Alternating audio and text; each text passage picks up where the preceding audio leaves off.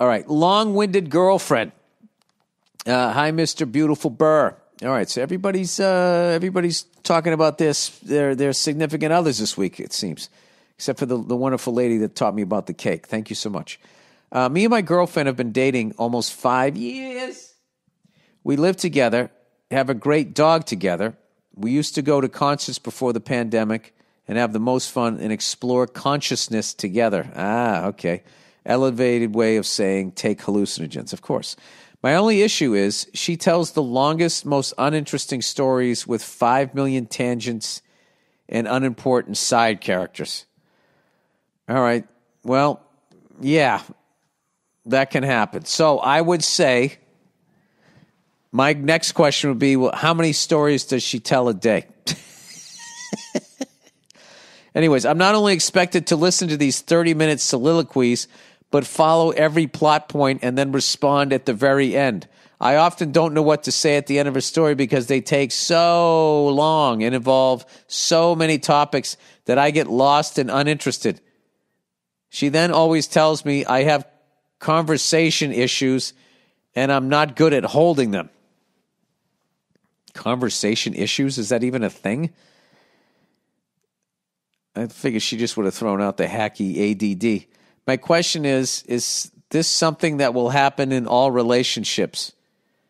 No, you're just dating someone that doesn't know how to tell a story. How do I approach this? But that's weird that you would say this. Does this happen in all relationships? I mean, I can tell you this. If you're going to break up with somebody because they can't tell a fucking story, then I don't think you ever loved them. You know? My wife tells a great story, but if she's telling a bad one, I just start heckling. I'll just be like, stay on target. Not important information. This is what I would do if I was you. I would say, listen, I know that when you tell a story, I don't listen, and I know that that bothers you. Okay? My problem is your stories are really long, and you just say a lot of stuff that doesn't need to be in there. You give me the director's cut. Okay? The 256-minute Once Upon a Time in America. All right?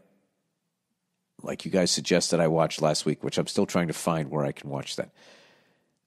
So what I would do is say, okay, you're going to help me become a better listener? Are you going to do that for me? Oh, that's what I would say. That's how you go into it. You just say, okay, listen,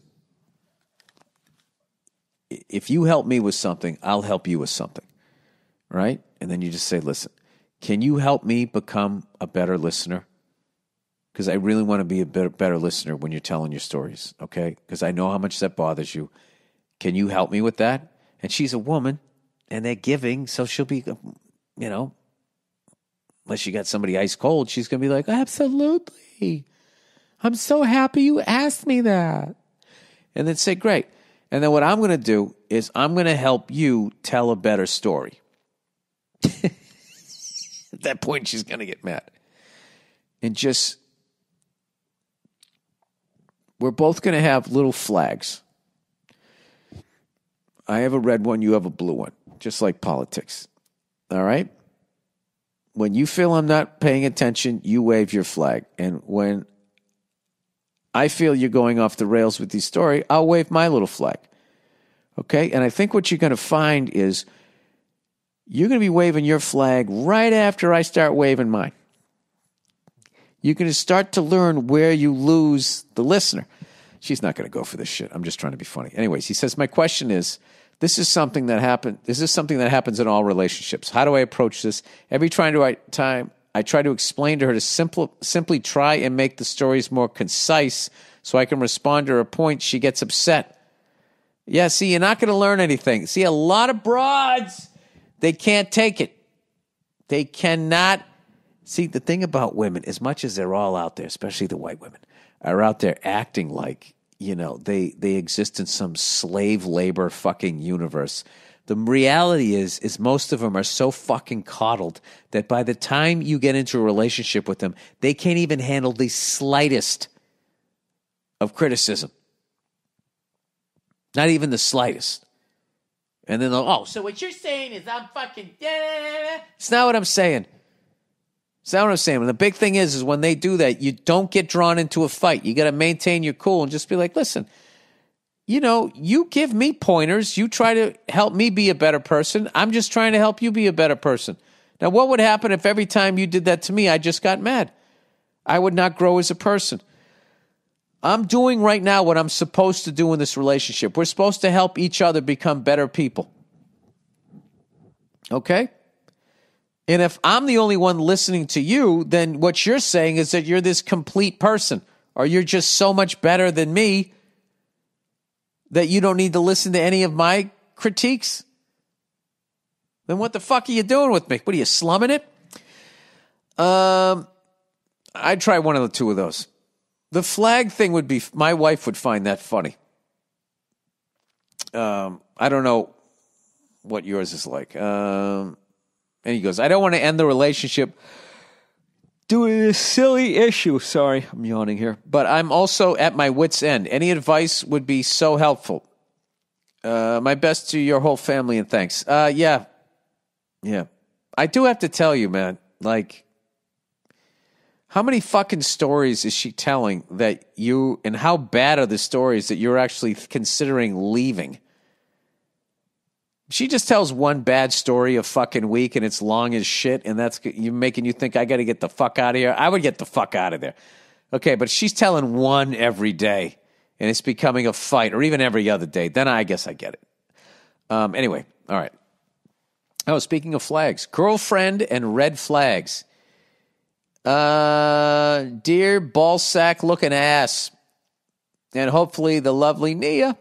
I'm a 24-year-old from the land of wheat, beer, and fat girls. Good old Kansas. The Jayhawks. That's my college basketball team. I've been dating my girlfriend now for about 7 months with no problems whatsoever. And have talked about moving in. Why am I yawning?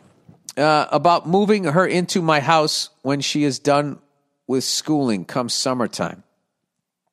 She's a year younger than me and almost done with school, blah, blah, blah. Anyways, there's been no red flags in the relationship until recently. Oh, Jesus, he writes. She has recently mentioned in a joking manner, we all know it ain't joking, that she would like to get her boobs done. No red flag there, right?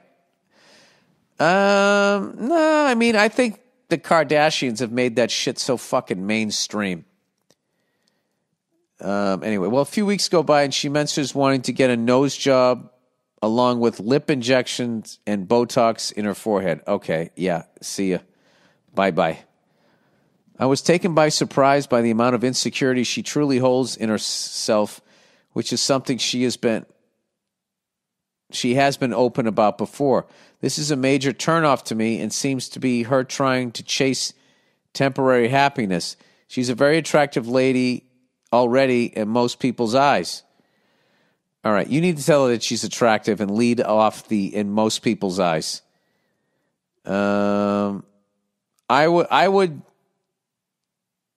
Then he says, so here's my problem, ball sack looking ass. Now, wait a minute. Are you the one giving her this complex? This is the second time you said I look like a fucking ball bag. I'm ready to get Botox halfway through this goddamn question. I would suggest to her, I would just, listen, I would say, I would talk to somebody first for a long time. You're still young and you're still beautiful.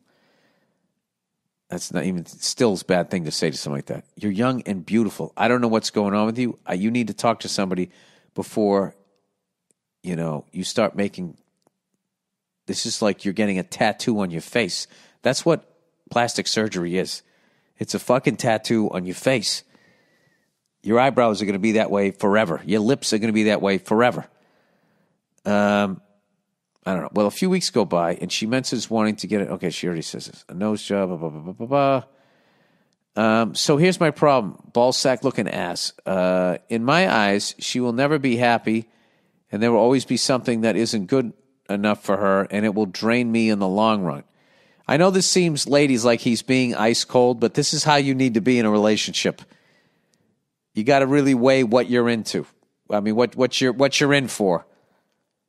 Because these fucking things are hard. All right? And, I think it's pretty fucking weird if you married someone and by your 15th anniversary, people looking at your wedding photos going like, I didn't know you were married before. No, that's the same woman. Anyway, she doesn't seem to think it's a big deal about getting all of this and would make her feel better about herself. So what's the issue? Should I let her do what she wants with her body and not worry about it? Or is this a real concern for me to get out now? Give me your thoughts, and hopefully we can hear from the lovely Nia as well. Thanks, and go fuck yourself. I would get out now. Just the way this whole thing is written. I don't feel like you love this person. I think, I don't think you're 24, you're young. I mean, you know what? That should freak you out at 24 that someone wants to change their fucking face. You're young. Get the fuck out. Just get out. I would get out. That's exactly what I would do. I would get the fuck out. And if you're going to stay in, I would tell her to go talk to somebody for at least a year in therapy to figure out why when she looks in the mirror, she sees whatever she's seeing. But her issues are not your responsibility. And your issues are not her responsibility. When you guys get in relationships, your issues are what's going to come to the forefront. And it's what you're going to have to deal with. And that's where the love has to come in. Because if the love isn't there, it's not going to make it. And just the way you've written this fucking thing, I just feel like it's not there. I could be wrong. If it is there, what I would suggest, and you're going to stay in this, I would suggest that this person finds out why it. I'm guessing she's around your age, right? A year younger than you. I'm 24. Been dating a girlfriend. Blah blah blah. Well, let's say she's your age, 24. I mean, you shouldn't be getting plastic surgery at 24. What are you doing? You're in the prime of your life. You should be. This is the beginning part where you learn. You're undoing all of your childhood and learning to accept yourself as an adult and see what your strengths are and what your weaknesses are and have a sense of humor about your weaknesses. You work on them and then you go to your strengths and find somebody fun to share your life with. That's what you should be doing. I really don't see... That's really why, I don't know, the cultural effect of that Kardashian show. Where you got like some of them are like models and it's like you're a model. You're making a living by being beautiful and you're already getting work done before you're 25. That's a hell of a fucking statement.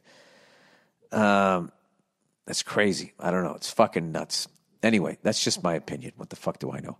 All right. Major girlfriend, red flags. Okay, this is what I just read, right? 20 years. Is this just like all red flags? Oh, another red flag here. Major girlfriend, red flags, drama. All right, this is the red flag fucking podcast. The challenge, people throwing the challenge. That's what we're going to call it from now on. I'm in the relationship with this guy, this woman, whatever, and I'm feeling like I got to throw the challenge flag here. All right. Hey, Billy, bust inside.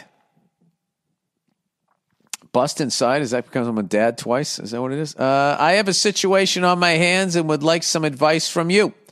So I am 20 years old and have been with my girlfriend now for about 4 months, but we've known each other for about a year, ever since starting to date her. I have dealt with nonstop drama, and it's getting to the point I am seriously considering ending this. Wait, ever since I started dating, I've dealt with nonstop drama. Yeah, these are easy. Get out of this. You're 20 years old. Run free, young man. And don't get into another relationship immediately. Sit down and process and be single and figure out what the fuck that was and how you stepped on that landmine so you don't do it again. Anyway, he goes, this all started when about a month ago we started dating. She told me she was going to get flown out by this dude to celebrate his birthday. What is she, a call girl? I immediately told her that's not happening and freaked out. She told me he's already booked the ticket for her and that he's just a friend. Go fuck yourself. Go listen to Biz Marquee for this. You don't need me. And also, even if he wanted to have sex, he couldn't because of his religion, which I immediately called bullshit on. He's a guy and has a dick. All right, good man. You're wise beyond your years. Good for you.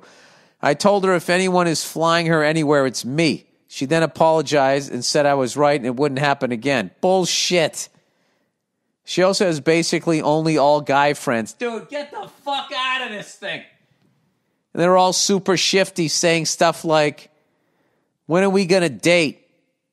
And I want to fuck you. I don't care that if you have a boyfriend. Yeah, what are you doing, buddy? You're 20. This happens. I have talked to her over and over about this, that I don't appreciate that the other guys talk to her like this, and she does nothing about it but play it off like it's some sort of joke, but nothing ever changes. She never cuts them off. Yeah, dude. If she hasn't already fucked all of those guys, just get out now before you leave with an STD. The last straw came tonight when she told me that one of the guys said he's going to fly her, show her up, and fly here. Oh, sorry. Show up and fuck her. When she told me this, I completely lost my shit. Yeah, dude, she's playing you. And meshes the guy only for him to say, I'll fly you and your girlfriend out. Then we'll kick your ass and double team your girl. Then I'll kick your ass and double team your girlfriend. I completely lost my cool with the guys, and my girlfriend for putting up with this shit, putting me in a situation where I have to deal with this. Yeah, dude, this chick is just fucking ridiculous. There's tons of other red flags. Dude, that's the biggest. The fact that she's doing this to you, she's a garbage human being. I won't even say garbage at this point. She's just super young and maybe she needs some fucking therapy. If she was in her 30s, she's a garbage human being. Anyway, come on, Ed. You need to go back to the house and get keys. All right, hang on a second. Oh, it's the lovely Mia, everybody. Hang on.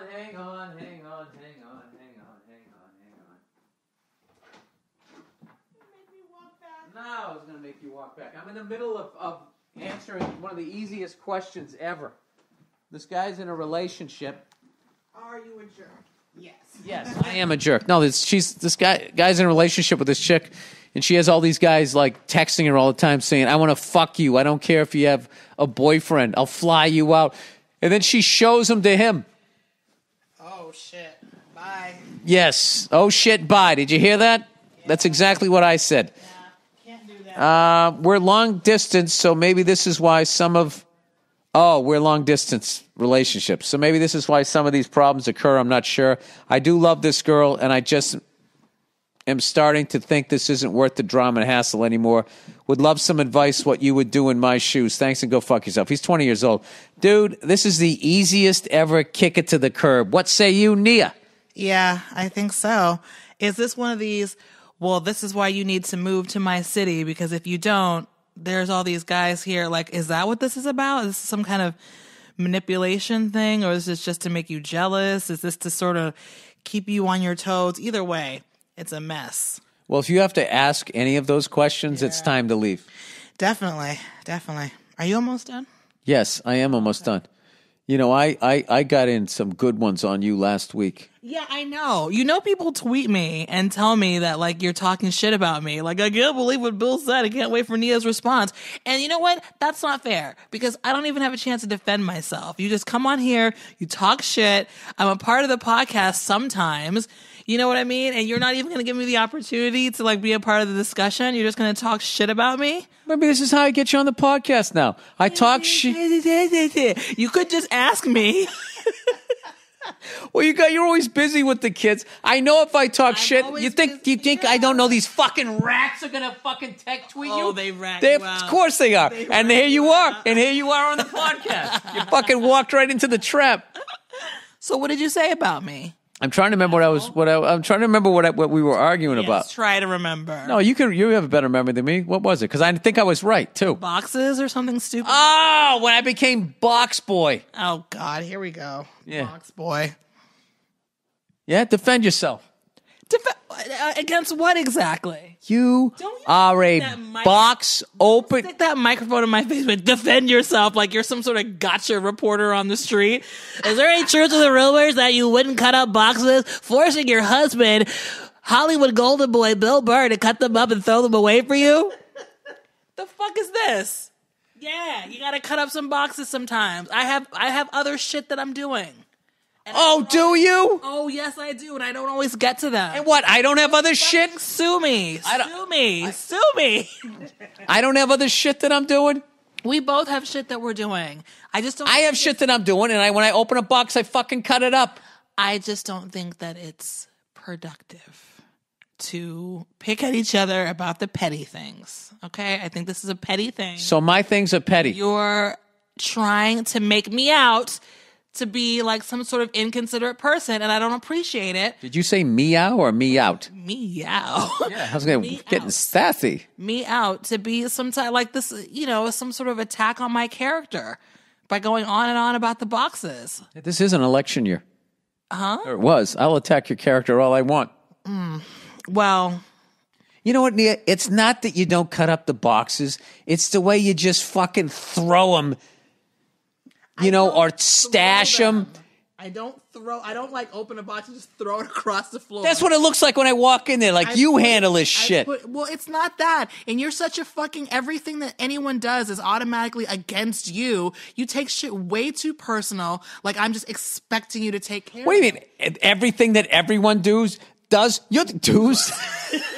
You're the only one I'm talking to. Stop trying to drag invisible people into this shit. You're sitting here trying to make it seem like I'm trying to get you just take care of it. You're the box boy. When it's like I'm just being careless in the moment because I'm trying to, all right, let me open this shit. It's usually for the kids. Let me put it away. Careless in the moment means most of the times you cut up the boxes. You don't cut up boxes. I do, and you can ask my mother who watches me cut them up all the time. Lies, yeah. Ask her tomorrow and see what she says about me cutting up boxes. Ask her. Okay. Why are you acting like you're scaring me? I'm not. I'm just telling you what it is, and you need to stop taking this shit so personally, like I'm trying to come after you or make you my servant. You always do that. Anytime I ask you to do something, anytime you have to step in and do something, you're like, why do I always have to do it? That is a big heaping pile of bullshit. No, it isn't. Because you're like, I'm errand boy. I'm box boy. What do I work for you? It's just like everything is. Yeah, after 900 fucking days, and you keep going like, I was gonna do it. I was gonna do it. You need to go on the road. Because I need to go on the road. You took it to there. Yes, you fucking love me, you asshole. And you're the only fucking broad out there that I'd cut up your fucking goddamn trash. We've been around each other too much. This pandemic is getting to us, baby. That's bullshit. You really think I'm like treating you like errand boy just because I don't cut up boxes? No, the way I have a temper, I have to learn to accept the fact that when you make a sandwich, you're so focused on making the fucking sandwich that I'm going to walk out there 2 hours later after you did, and the mayonnaise jar is going to be open with the top off. The ketchup's going to be over there. There's going to be a bunch of crumbs. It looks like a fucking 8-year-old made it. You are totally. I am not. Let's talk about the fact how many. I am not. How many glasses of water are around the house at any given time? How many half-cut lemons? Hey, watch this.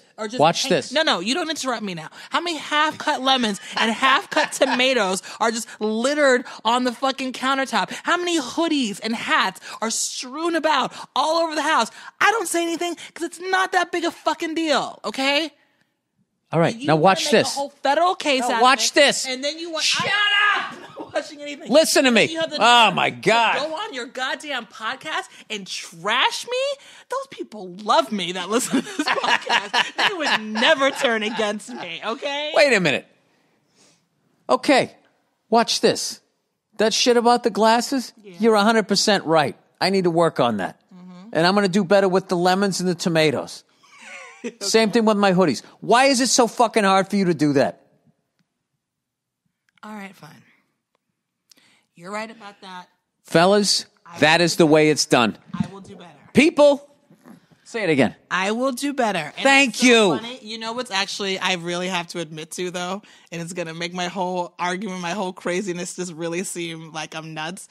But after that last argument we had about boxes, I started to walk upstairs and I saw a box that I had just left on the chair after I opened something, and I was like, God damn it. Nia, I'm not asking you to be perfect. I just want an attempt. That's all. I'm a mess.